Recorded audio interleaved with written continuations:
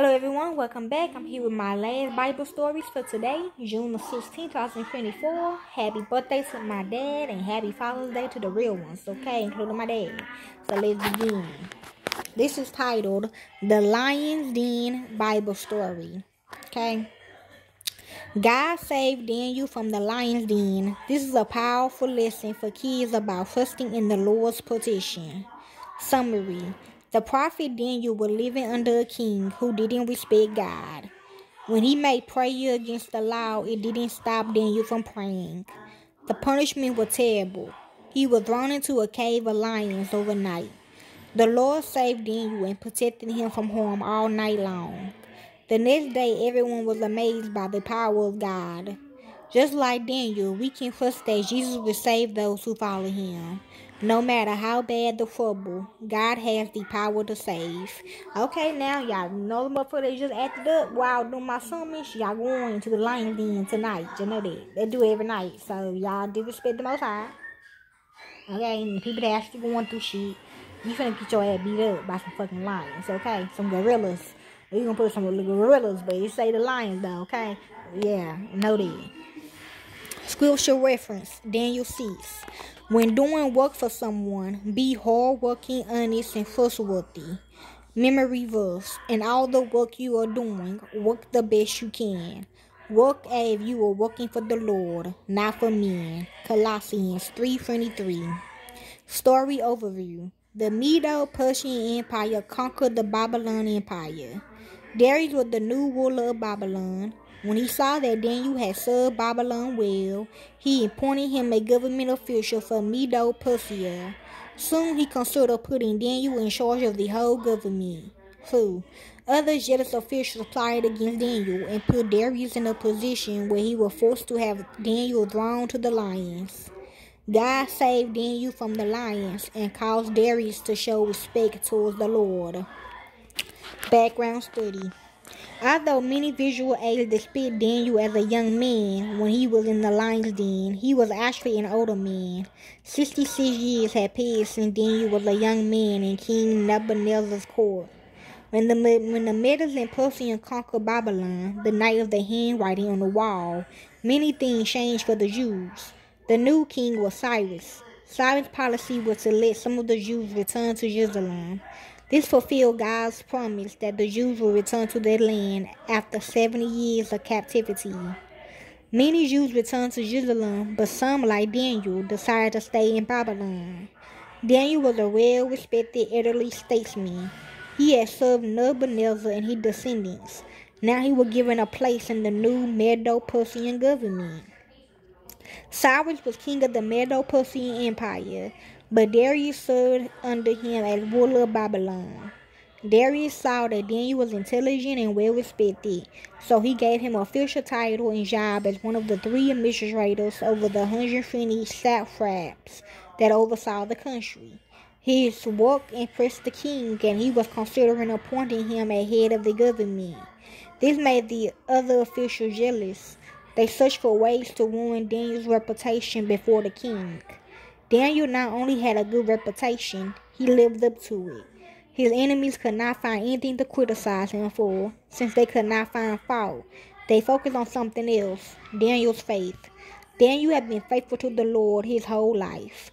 Losing the legal system to catch Daniel seemed logical. If they could make his faith illegal, he would surely be a lawbreaker and make the king angry. A group of administrators and satraps flattered King Darius by suggesting that everyone in Babylon must bring their requests to him alone. Neither man nor God was to be asked for anything for a month. The plotters probably had such a law written out, and with a little persuasion, Darius signed it. Daniel knew about the new law, but he kept on praying to God just as he had always done. His enemies easily caught him in the act. The plotters said to Daniel had broken the new law. Oh, I meditate, but yeah. The king saw how he had been tricked. He was about to lose his best helper because of his own foolish law. He spent the day looking for some way to evade the law and save Daniel, but there was no way. Under the law of Medes and Persians, once a law was made, it could not be repealed. Verse 15. The king finally ordered Daniel be put into the lion's den. Knowing Daniel's devotion to God, Darius hoped that God could and would keep Daniel alive. The official seals were placed on the den's entrance. It would be a crime to break the official royal seal, so no one would dare try to rescue Daniel. After a sleepless night, the king hurried during the early dawn to check on Daniel. Darius went to the lion's den and called down to Daniel. He shouted his question without waiting for the stone to be moved away. Had Daniel's God saved him? Daniel was alive. God had chosen his way to let the king know that he was alive and powerful, and that Daniel belonged to him. Darius ordered everyone in the kingdom to honor Daniel's God. Verses 26 through 27. That's what I asked y'all to do too to mine, Most High. Okay, let's introduce the story. As younger children, what noises various animals make, then ask them what sound a lion makes. Once they have given you some good roars, tell them that some lions sound like this. Hold your lips together and cry the roar. That's how the lions in today's story sounded. They didn't believe. Okay, ways to tell the story. Okay, review. Why did King Darius trust Daniel? Because Daniel was a hard worker and did his best. Daniel never cheated. What did Daniel do 3 times every day? Pray to God. What kind of law did the king's order? What did the law did the king's other helpers get King Darius to write? If anyone in the kingdom prayed to anyone other than the king for a month, then they would be thrown into a lion's den.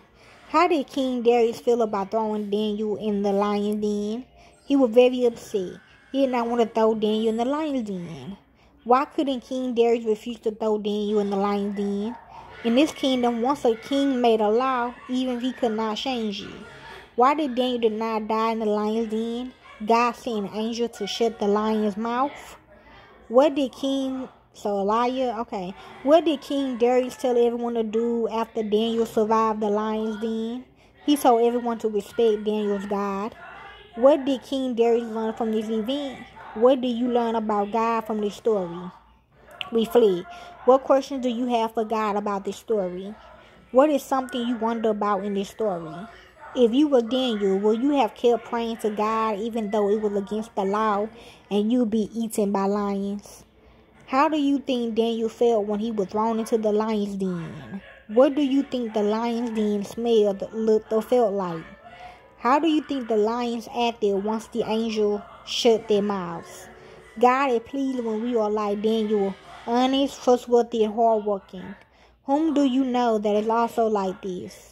Are you honest, trustworthy, and hardworking? Which one of these do you need God's help with? Suggestion. Pray together about this. Song suggestions. Good old Daniel song. I'm in the Lord's army song. Book of the Old Testament song. Okay. The learning activities and crafts the kids did Wednesday.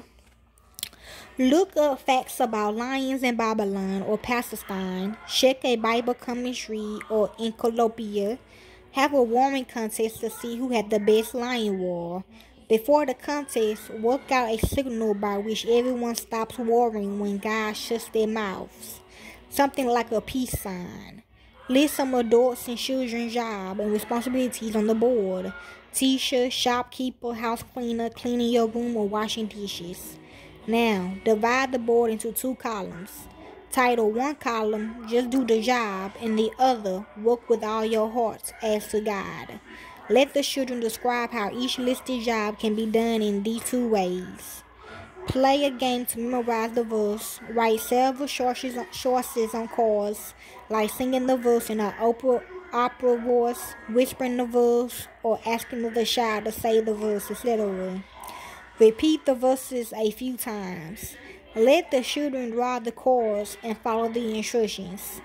Click here for other ideas to help children memorize scripture. Let one of the children retell the story while the other children provide sound effects. Yes, I can sing opera. Okay, I used to back in the day. Anyway, for them anyway, because they like opera. Crafts. Have children draw a simple lion's face on paper and then glue a mane. There are several ways to make the mane. glue cotton wool on it, and then paint it brown. Cut long, thin strips of brown paper, and then curl the strips before gluing them onto the lion or loose fake fur. Okay, so that's the story of the lion's den story of Daniel. Okay, Old Testament. Enjoy.